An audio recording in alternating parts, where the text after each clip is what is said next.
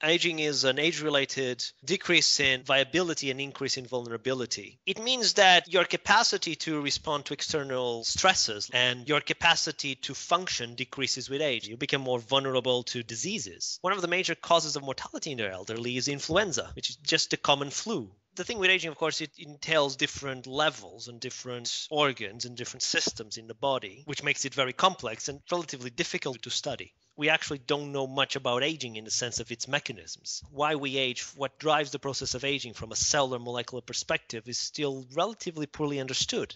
I mean, if you look at it evolutionary, our lifespan only recently has been so long. I mean, the lifespan 150 years ago was something like 40 years old, and 1,000 years ago was maybe 25. When our species evolved, and when most species evolved, most of the animals die one day young, so there was really no pressure or very weak pressure for us to avoid aging or to live longer. There are hypotheses, for example, that there's damage to DNA that then probably affects cell renewal and stem cells, which in turn prevents repair in the body and contributes to loss of viability. Then there's the free radical theory of aging, this idea that as mitochondria in our cells, as they burn energy with oxygen, it generates these very highly reactive compounds, which creates damaging oxidative stress, which in turn accumulates with age, and that's the cause of aging. There's also things like the telomeres. So telomeres are the tips of chromosomes, and they shorten with cell division. But because it occurs with age as well, people say, well, maybe this drives the process of aging.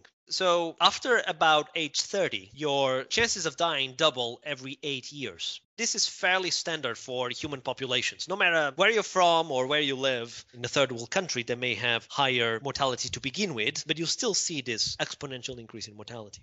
But then you have very unique creatures. One example are birds. Now, birds actually live longer than would be expected for their body size because, they can fly and avoid predators. One of the species that we're interested in is an organism called the naked mole rat, which lives over 30 years. Why? Because it lives in this protective environment. Then there is evolutionary reason, there is evolutionary pressure to live longer. One of the interesting things about the naked mole rat is that it's extremely cancer resistant. There's not been a single case of cancer in hundreds of naked mole rats. So longevity is plastic. Not only there are species that live much longer time than we do, but there are species that appear not to age, like some species of turtles. Probably one of the greatest breakthroughs in the field so far is that you can manipulate individual genes, and this has a very significant impact on aging. We know, for instance, that if you start manipulating DNA repair systems, sometimes, say, for example, in mice, you get what looks like accelerated aging. On the other hand, you can turn off a single gene in mice, like growth hormone receptor, and increase lifespan by 50%. There's also interventions that modulate aging.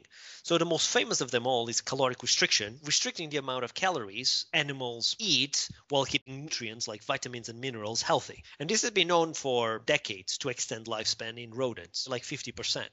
And they're healthier for longer, and it's quite impressive. So one of the things, for instance, our lab does is, if you know of a gene that mediates the effects of caloric restriction, then it may be a suitable target for you to develop drugs that target that gene in order to have the same effects of caloric restriction without you having to go on a diet, which, let's face it, most people don't want to.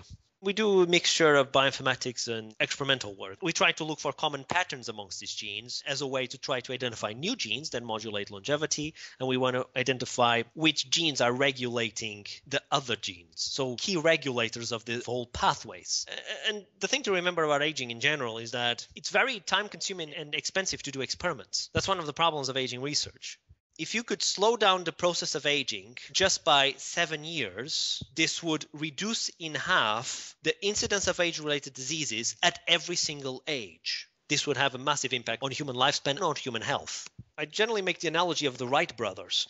They used to look at birds, and they said, listen, there are birds, they are heavier than air, and they can fly. So if birds can fly, so can we make airplanes. There's no law of nature that says that aging is immutable. On the contrary, what we know now is that aging is surprisingly plastic in the sense that it can be manipulated by genes, it can be manipulated by evolution, and it can be manipulated by diet. When I was younger, I think maybe 10 years old, and I realized that everyone ages and dies. And I thought, why should that be? I mean, can't we do something about it? So I thought, I'll do it. I'll study aging and I'll figure it out and I'll find a solution for it so people don't have to age and die. So now you have two camps of bacteria, the bad bacteria, and then we have another camp of the type of bacteria that produce metabolites for us as antibiotics.